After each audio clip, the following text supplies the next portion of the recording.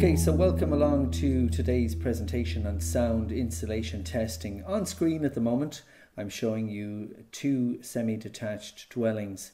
But of course, sound insulation testing isn't restricted solely to semi-detached dwellings. It could be you could use a terraced house, for example, or you could carry out sound insulation tests between apartments, both horizontally or indeed vertically. Okay, so I'm going to move you on now to show you a little bit more about sound insulation testing and how it works. So I'm just going to go through the various items.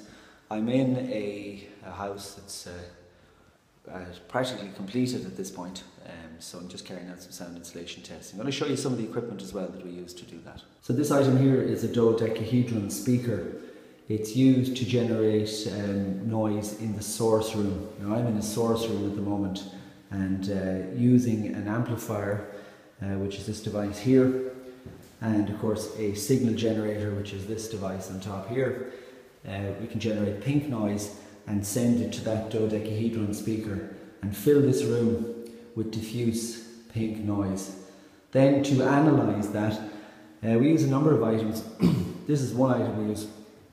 This is a sound analyzer, so I carry out sound pressure level measurements in a number of third octaves, and we use that as part of the calculation of the airborne sound insulation between the two rooms. Okay, and on screen at the moment I have a diagram showing both a source room and a receiver room. Now in all cases in terms of sound insulation, there's always a direct path and an indirect path. Sometimes they call the indirect path a flanking path, and that relates to sound that travels around the partition, while direct paths relate to sound that travels through the partition. So just to give you an impression as to how pink noise sounds, I'm going to run the analyzer here just for a minute, just to show you what that sounds like.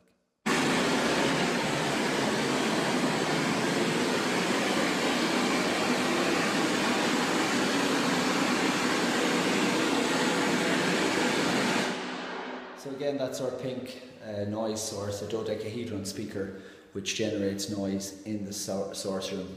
Obviously the wall under test today is this party wall here. We're carrying a sound insulation test between this room, this living kitchen room area, and of course the property next door. So when we are carrying out tests, we follow a specific standard, and the National Standards Authority of Ireland have an Irish standard called ISEN ISO 16283 Part 1, issued in 2014. This is of course an international standard that has been adopted here for use in Ireland. And the title of the standard is called The Field Measurement of Sound Insulation in Buildings and of Building Elements. And the purpose of following a standard is so that there's consistency. So it deals with a whole range of items.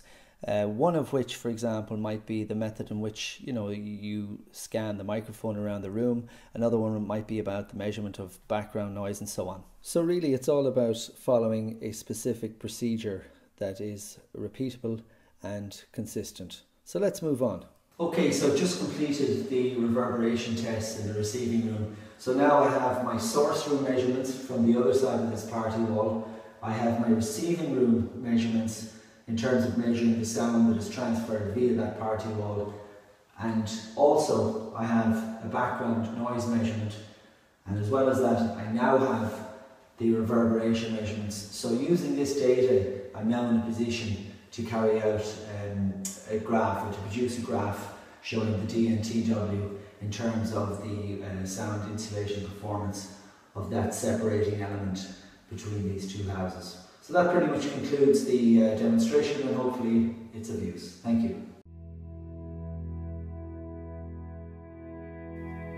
Please remember that Sound Insulation Testing Ireland provide our services on a national basis.